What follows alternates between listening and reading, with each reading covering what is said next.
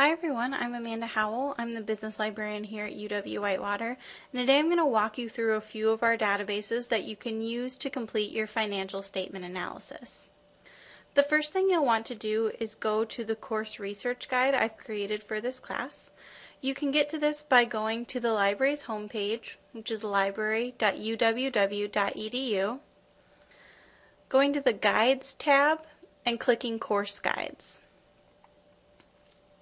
Then from here we can just select Accounting on the left and then Accounting 701.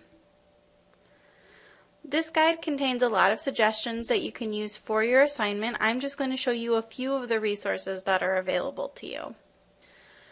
It's a good idea to start by looking for an industry that you're interested in. So I'm going to go to the Industry Information tab. And a really great resource is called IBISWorld. IBISWorld gives nice overviews for every NAICS code industry, so you can get a lot of good information. It's a great starting point. One thing I do want to point out before we jump into IBISWorld is the U.S. Census Bureau Economic Statistics. This is a great way to find information on the current economy and how your industry functions within the economy. So I would also recommend you take a look at that. But for now, I'm going to click this first link for IBISWorld.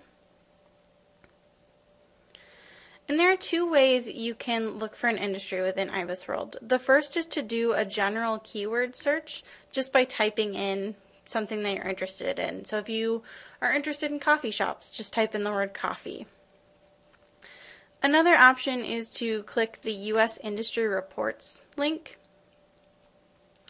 And you can either browse reports by a specific sector, or you can scroll down and look at every single report that IBISWorld has.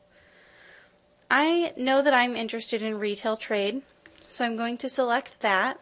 You can see these are all of the reports they have on the retail trade sector. So I'm going to limit my search just to department stores. This report is going to give me, like I said, a general overview of a specific industry. So I can see things like the supply chain. Up at the top, I've got this industry at a glance. I can get some revenue for the whole industry, approximately how many major businesses are in this industry. One tab that's going to be really beneficial for you is this Major Companies tab. So this is going to give you the key businesses in the industry based on market share. So this might be a good way to identify which companies you're interested in researching for your financial statement analysis. It is important that when you're choosing a few of these that you select similar companies. So for example, Walmart isn't really the same as JCPenney. They focus on different things. Walmart sells clothing and groceries and a whole variety of items, whereas JCPenney and Macy's really just sell clothes for the most part, clothes and shoes. And so make sure you are comparing like companies. After you've taken a look at the industry outlook and the operating conditions and things like that, you can go back to the course guide and click the Company Information tab. From here, I recommend that you go to the database Value Line.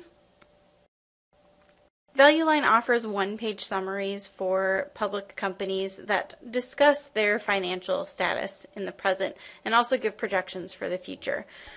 And so what you can do is take a few of your companies. I've decided I'm just going to focus on clothing retailers like JCPenney and Macy's. And you can type either the company name or their ticker symbol up in the search box at the top. So if I type in Macy's, you can see it auto-fills for me. And it's going to pull up the report for Macy's. So I get things like their financial strength grade rating, a little bit of commentary about the company, some financial information and projections, sales, earnings, dividends, a lot of different information that can give me some really good background as to how this company is performing. And so you could do this for several of the companies you're looking at and decide whether or not it's a good one for you to research. After you have done that, you can go back to your course guide and click the second link on the Company Information tab, which is for LexisNexis Academic. This will allow you to get even more information on a specific company. What you'll want to do is go to the bottom right corner in the Get Company Info box and just type the name of the company in the box there, or use the ticker symbol search. Then choose whichever option best matches your company. For me, this is the first one.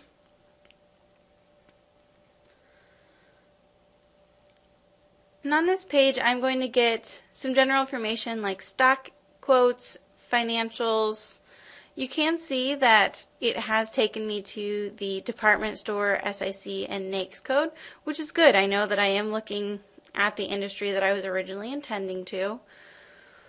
Over on the left side of the page, I can find even more financial statements. So if I need to get more in-depth numbers, this is a great place to look. And you can get 5 years of data in a lot of cases. There are also going to be some analyst reports and occasionally Zacks investment research reports, and those can be really helpful to look at the future of a company. One thing that is highly recommended that you check out is this in the news section.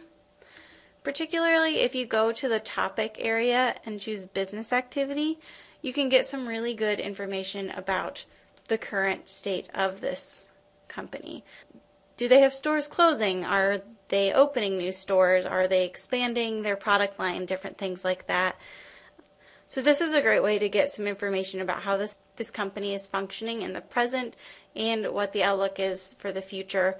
And it can help you infer how this company is functioning within the current economy. So those are some of the resources you can try for your financial statement analysis. All of these resources are linked from your course research guide, which you can find from the library's homepage or by going to this URL, libguides.uww.edu/accounting701. If you do have questions about any of the resources I've shown today, please feel free to get in touch with me. My contact information is on the right side of the home page, and I'm happy to help in any way I can.